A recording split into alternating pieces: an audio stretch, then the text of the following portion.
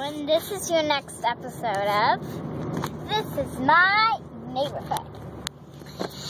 And today's theme, we are going to be going home from the orchard.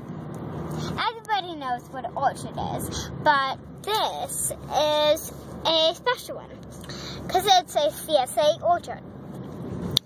And also, we have been getting food from them and yummy vegetables that are fresh. And that's all for CSA Orchard. Now, we're going to see a biker. Then a building that is blue. That's huge and blue. Huge, huge, huge and blue.